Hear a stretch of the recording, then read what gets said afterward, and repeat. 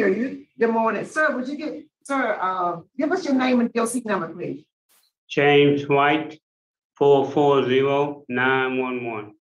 All right, sir. My name is Pearl Wise. To my left is Mr. Roche. To my right is Mr. Freeman. We comprise your panel this morning. Let me explain the process. Read some information into the record. Afterwards, we're going to conduct an interview with you, starting with Mr. Freeman.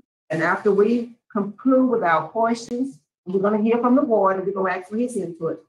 I see we have some visitors here. You have Deborah Parker, your sister. She's going to be speaking in support. And Miss Deborah Elois, your friend, who is not going to be speaking. Also in support, we have Shannon Parker, your niece, not speaking. Tashika Parker, a niece, is not speaking. And we have Walter Taylor, your brother, who's not speaking. We also have some opposition who's going to be speaking at this hearing. The victim is going to be speaking, Ms. Cynthia, as well as the coordinator of the Victim Assistance Program will also be speaking.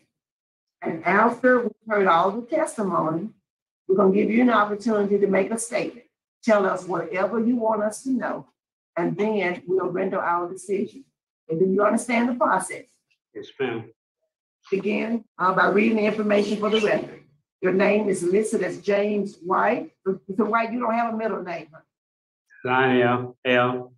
James L. White. Okay, James L. White. Okay. The DOC number is 440911. Your date of birth is listed as August 29th of 1957. You're listed as a first felony offender. Your current charge is forcible rape, and your sentence is 35 years. Your parole date, August 1st of 2021. You do not earn good time, and your full term date is June 7th of 2035. That sounds about right, sir? That sound correct? Yes, ma'am. All right, would you answer, Mr. Freeman? Morning, Mr. White. Morning. First off, how old are you, Mr. White?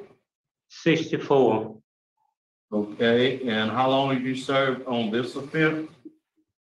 I got arrested in 99 and been down here ever since. 23 years. Yes, sir. Okay. What's your educational level, Mr. White? Well, right now, I'm in school right now. I've been in school for about almost 6 months. And my level right now is like, I say seventh grade. Trying to work on your education.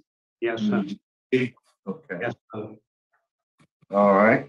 Mr. White, one thing about, I read your case file and looked, could not find any statements from you. Just give me a brief statement on what happened and what led to this. Okay, well, I was ended up on drugs, and I made some bad choices, and it costed me. And those situations that happened to me caused my action, what I did, and I regret everything that I have done. I can't change my past, but I can change my future.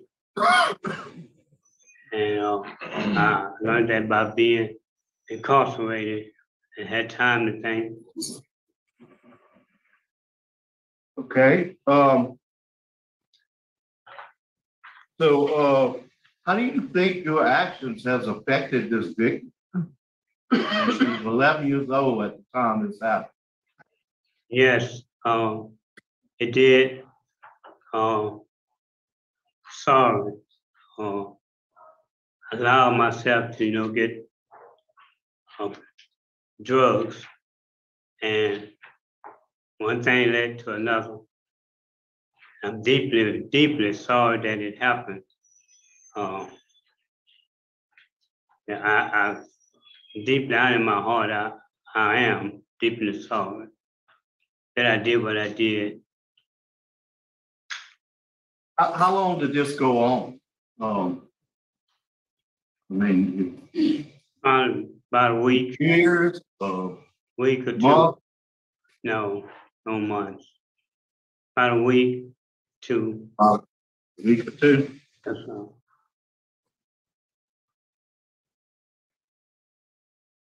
And the arrest report doesn't agree with that. It's like it went on for quite a while. How many children do you have? I have three boys. Okay, do you have any contact with your children? No, one of them is in out of town in Michigan, and the other one currently locked up.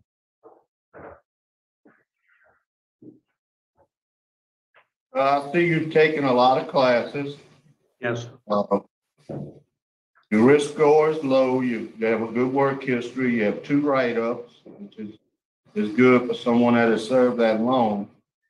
What would be your transition plan if we were to grant your parole today? First of all, I want to get out. I'm gonna be on disability because of my legs and my hepatitis C. So I want to be able to get disability, and maybe see can I find me a job working, 3 or 4 hours, a day. Who would you live with? My sister went a house in Glen Oaks. My mother left for us Where's the house? in Glen Oaks. You think that's gonna pass all the restrictions Yes, that sir. are placed on a sex offender? Yes, sir. Okay, 'cause I know they have a lot of schools and daycares and who knows. Right. I read, like I said, I've read everything. I've read the victims' letters and statements. It's greatly affected her life. I mean, when you do something to this extent, you take away a lot from them. And it just doesn't go away. I mean, it's not something that's gonna go away. And in reading her letter, it's very, very in depth. And you can tell how much it still bothers her today as to what everything happened to her as a child. It shouldn't happen to a child. You have strong law enforcement opposition. The DA said that you avoided a life sentence by taking this sentence. So, we'll look into all of that and take that into consideration. I have no further questions, Madam Chairman. Anyone else have any questions? Mr. O'Shea, go ahead. Mr. White, Yes, sir. good morning. Good morning to you. Mr. Freeman asked you a question and you didn't answer his question. What happened? Why are you incarcerated right now? Okay, I'm incarcerated because of sex offense charge that I done with the victim. Who was the victim? It's been so long, I really forgot her name, but I truly want to say this. What relationship was the victim to you? Well, I was married to her mother. That was your stepdaughter. Yes, that's correct. That's correct. And what did you do? Well, I touched her, and never had sex. Just touched her, Mr.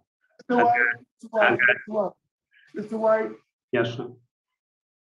you can stop there.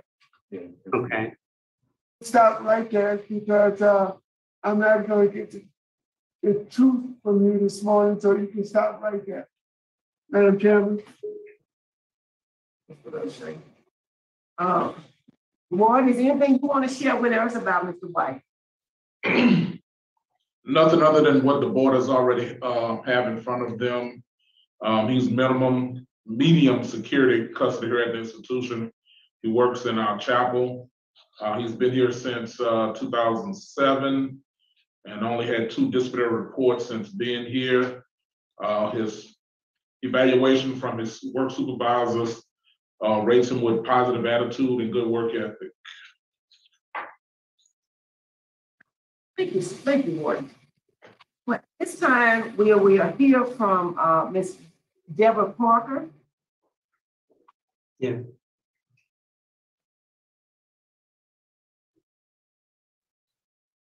Yes, Yes, ma'am, what do you want us to know?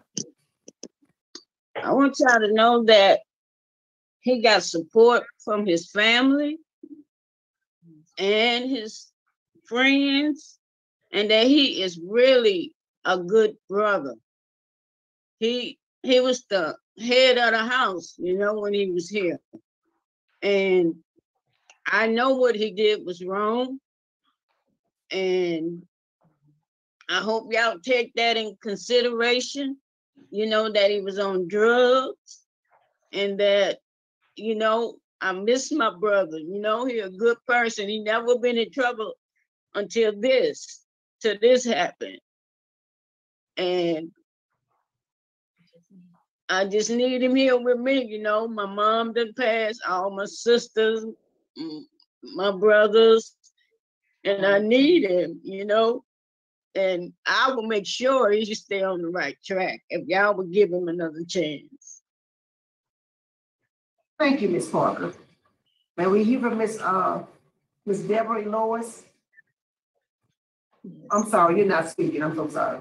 Okay, well, that concludes all of our speakers for today. I mean, on the support side. Now we will hear from Ms. Cynthia. Good morning. Morning. Good morning. Good morning. What do you want us to know, Ms. Cynthia? We're so appreciative of you participating today. Yes, ma'am. Thank you. Well, I wanted you guys to know that just like you guys heard in my letter, that this has been a traumatic experience for me. It has definitely tremendous changed my life. I did hear what Mr. White said. Those things were not true when he said that he just touched me. I know he knows and God knows exactly those things that he did. And like I tell people, I have a visual memory. Because of this traumatic experience, I have been diagnosed with fibromyalgia. And so it's a chronic pain condition that you get if you experience something traumatic or if something happens. So that's something I have to deal with for the rest of my life. I constantly have nightmares about what he did. I still visualize him, chasing me with a knife. I'm always still on guard, looking behind my shoulders, wondering if the next person is gonna do the same thing to me. I'm still afraid to be in the room with other men. Like I said, the day that Mr. James did that to me is something that has really changed my life. I can say today I'm a much stronger person, but emotionally and physically, I'm still traumatized. I still find myself crying on multiplication, even just knowing and being here at this hearing has caused me to be emotional. Not being able to know, I'm thankful for you guys' opportunity to allow me to have my voice to be heard. And I just want him to know that he really, when he did that to me, he really ruined my life. Like I said, I'm still afraid if he's release that, you know, he would come back and do those actions of actually saying if I told anyone that he would kill me, I still look, I'm always on the lookout. The only clarity that I know that he's not out now is me actually sitting here, you know, looking at him on the camera to be able to just see him sitting there. So I know.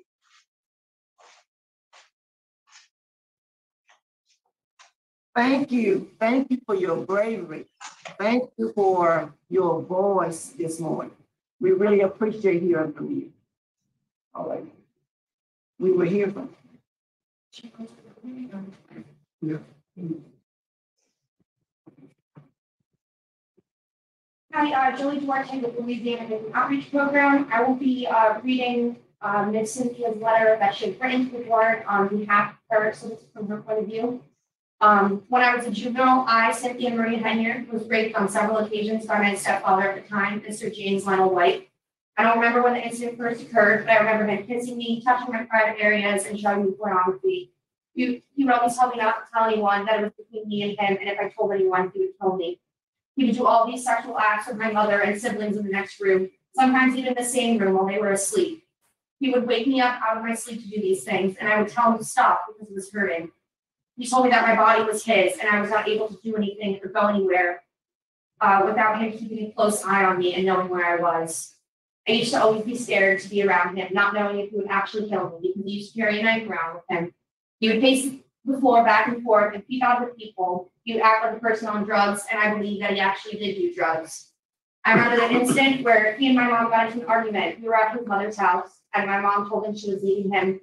I remember my siblings and I were halfway up the street when he came up behind Mama, put his hand around her neck, and dragged her back to the house. During this time, my mom had a nervous breakdown. My siblings and I had to witness that. I still remember him convincing us that our mom was sick and she needed help, and the ambulance then coming to pick her up, take her to Greenwell Springs Mental Hospital. We had to stay in a hotel with our stepfather, James White, and the rape got worse. My mom still didn't notice a change in me or what he was doing to me, and even worse, she was in a mental hospital and we were left in his care. I remember when my youngest brother was born. I've always loved children, but I was even more excited this time. But when my mom went to the hospital, Mr. James told me that in order for me to hold or play with my brother, I had to have sex with him and do what he said to do, or I couldn't play with his son.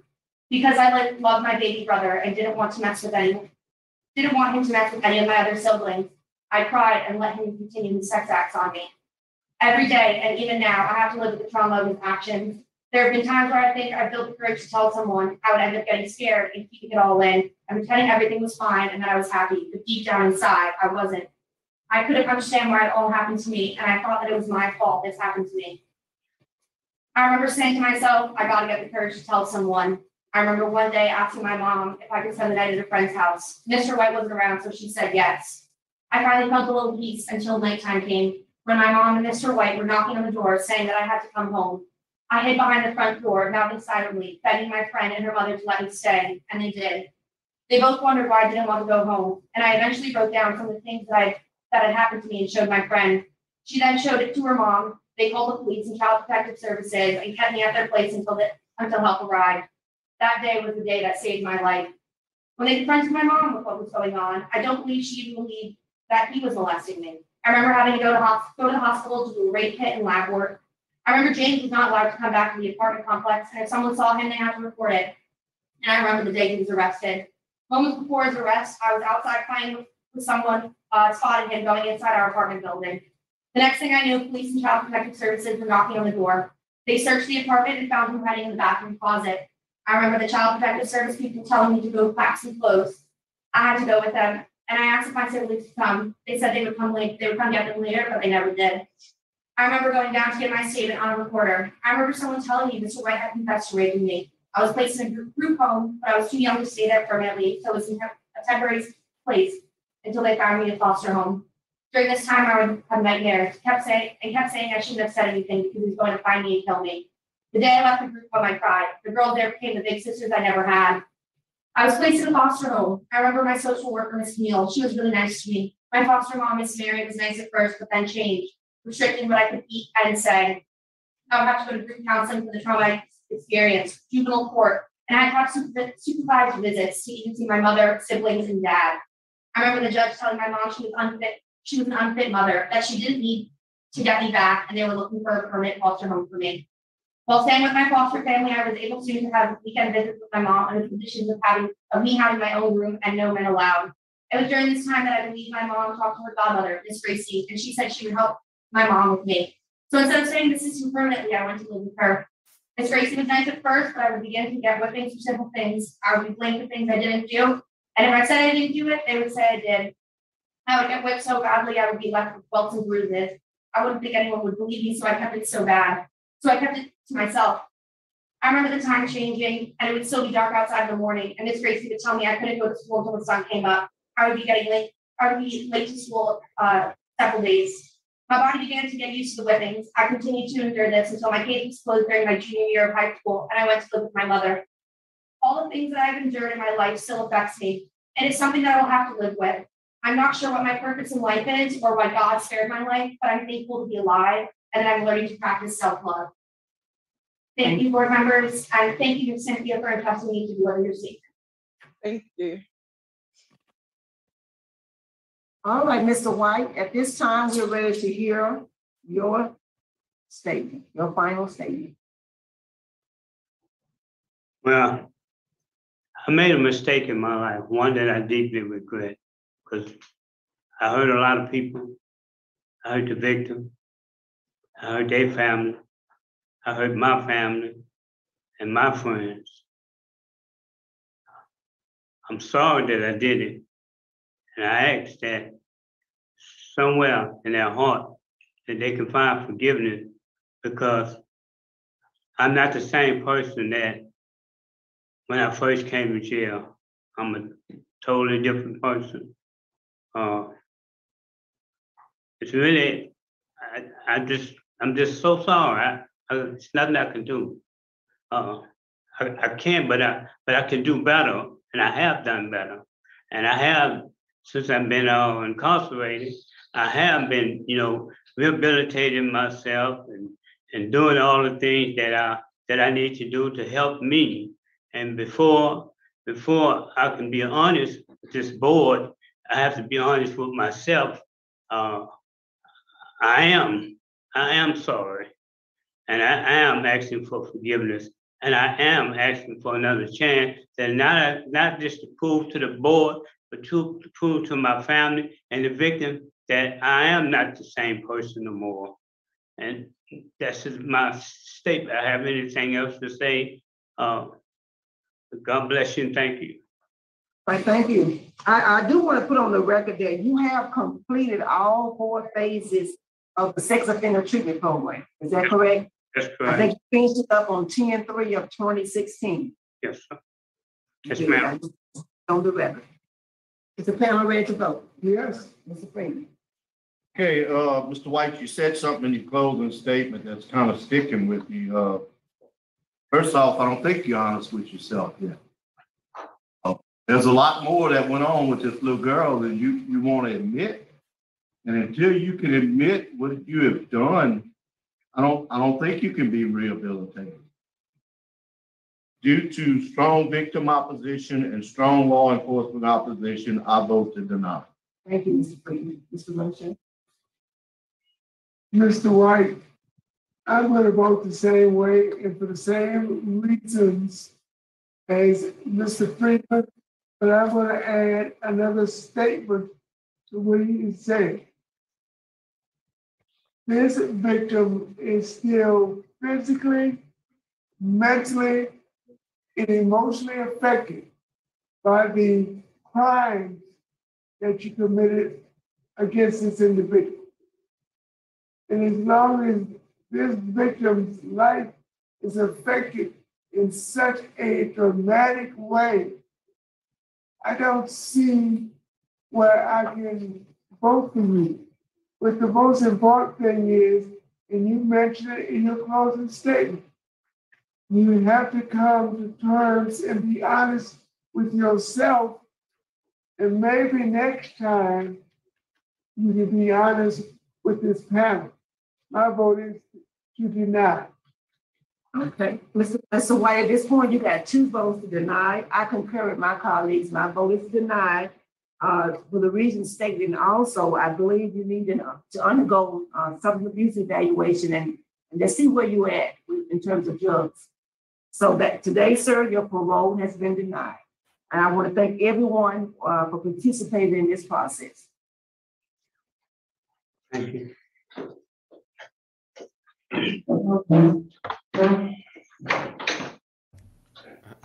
This concludes our business at heart. We thank you all again for the excellent accommodations.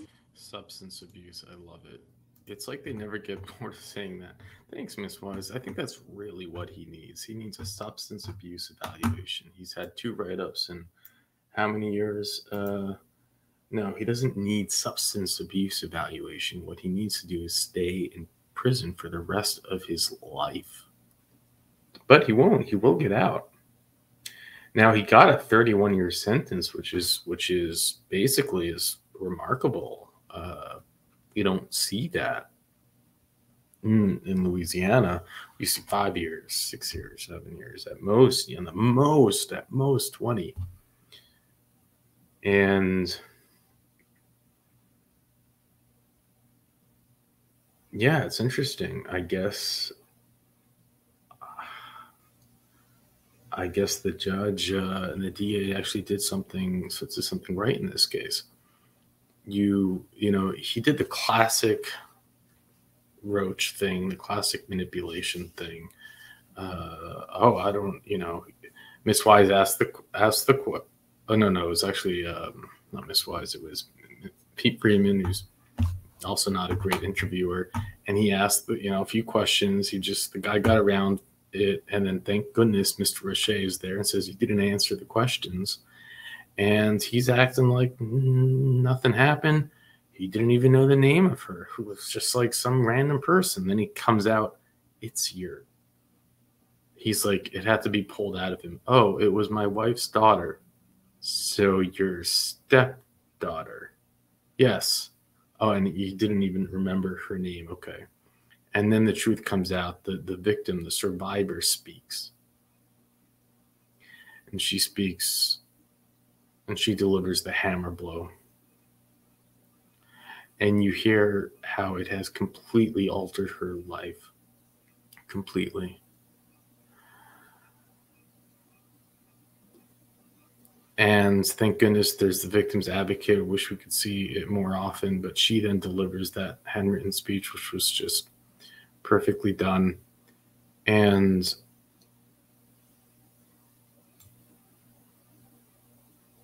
you see that it's more than just the physical abuse. He was literally just in the next room with the family, in the next room, and he's putting fear into her, control, the evil that it would take to do that, the pure satanic evil.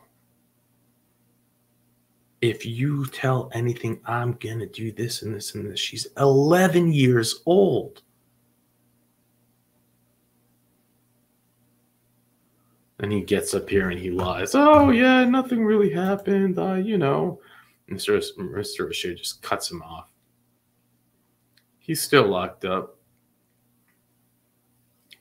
Thank goodness. But he will get out. What was his date? 30, 20, 30 something.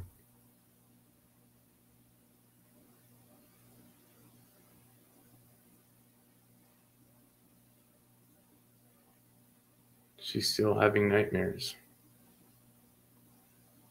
It's just,